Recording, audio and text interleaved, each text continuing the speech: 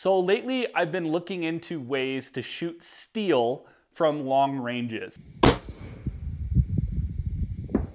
Plastered her right in the ass. I'm getting more and more into kind of target shooting or plinking, shooting steel targets. And so there's a number of ways that you can mount a steel target, but I wanted something that was portable, that I could set up quickly, and that would hold a decent sized target.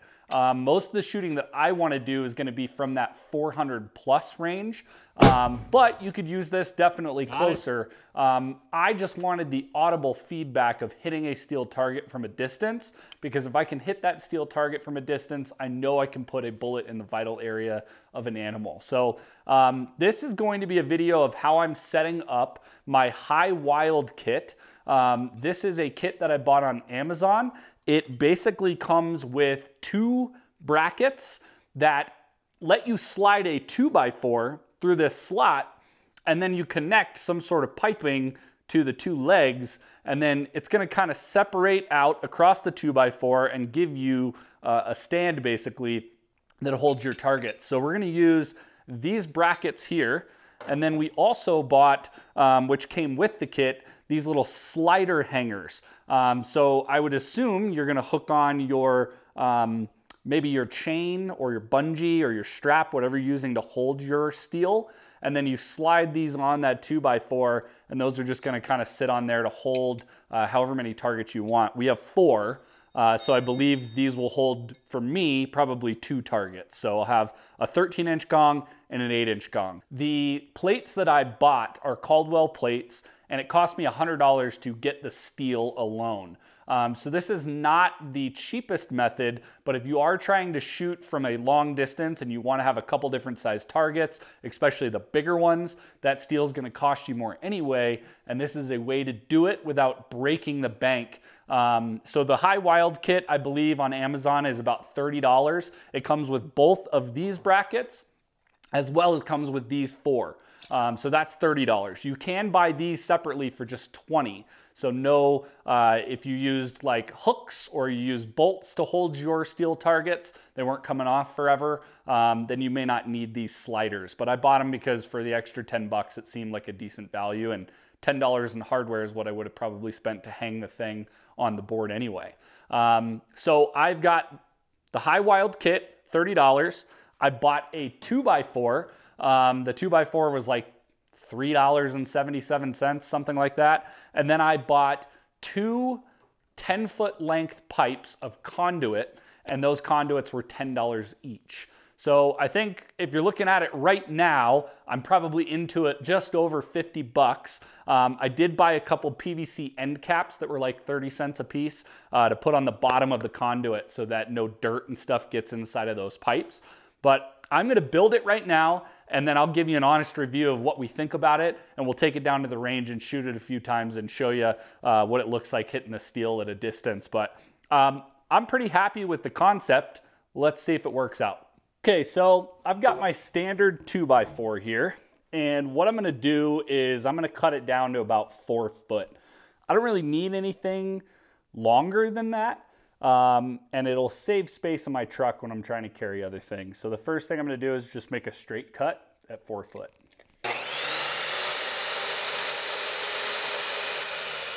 Okay, I wanna briefly talk about the way that these brackets work. So essentially the bracket has a slot, and that slot slides onto the 2x4. And then as it's sitting on the ground, it kind of has this angle to it that essentially kicks out the legs.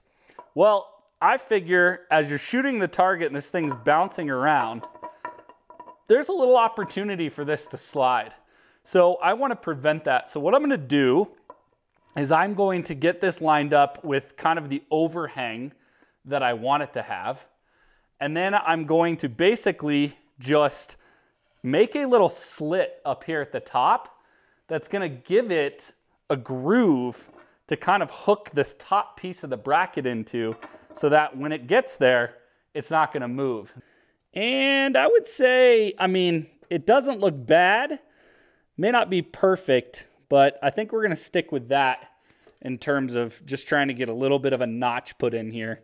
So I'm gonna measure up the blade, make sure we like the spot, and give it a little go.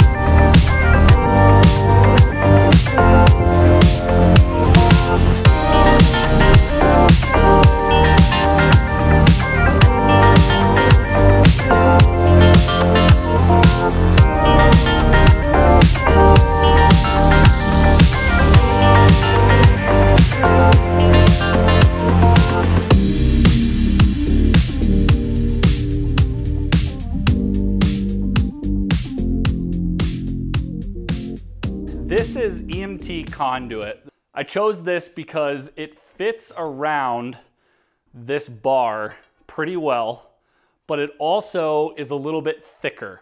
And I do plan on drilling through these and attaching bolts so that this connection is very sturdy.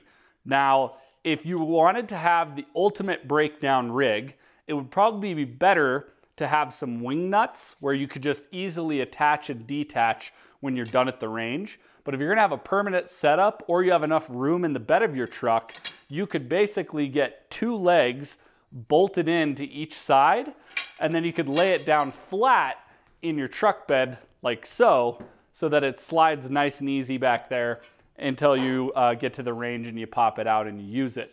So let's poke some holes in these and get them bolted up to the brackets.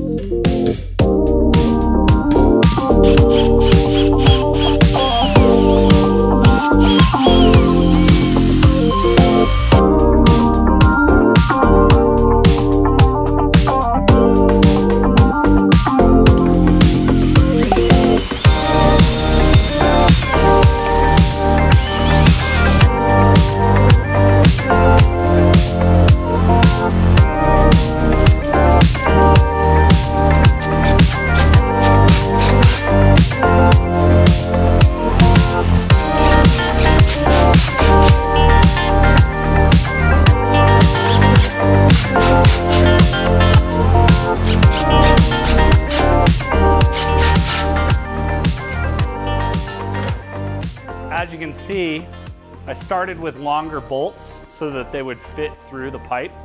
And then I just kept ratcheting those down with an impact driver. Now these things are just really, really pressed against this bracket and they're not gonna come loose. And I can now just cut these off if I want with like a cutting wheel.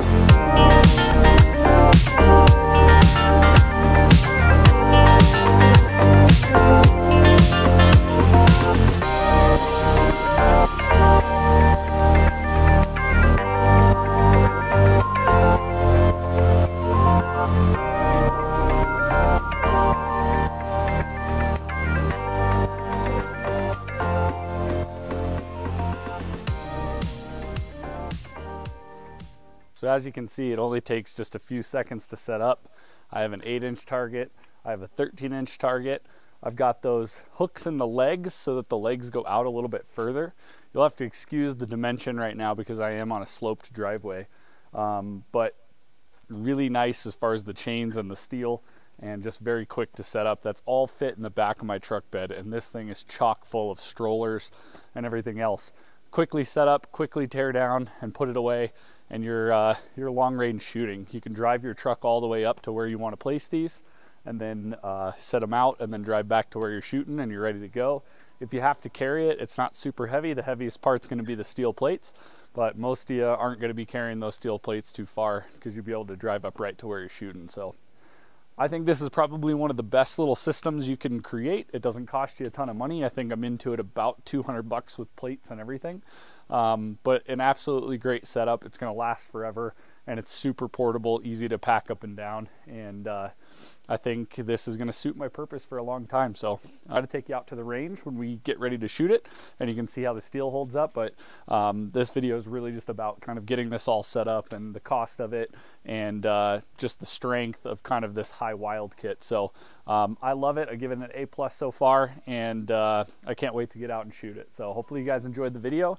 If you like content like this, you want to see other shooting accessories, we're going to be doing a few things with trap thrower and a couple new guns that we're looking at picking up. So hope you guys enjoyed the video. If you have any questions, leave them down in the comments below, and we will see you next time on Catching Colorado.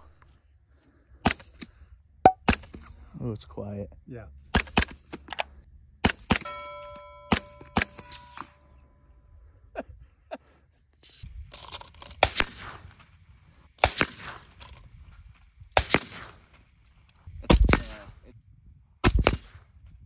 Eight-inch gong.